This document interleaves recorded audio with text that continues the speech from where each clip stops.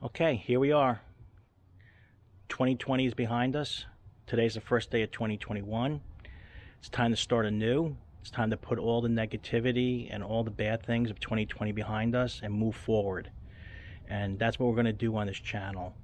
Last year, 2020, was a tough year for me.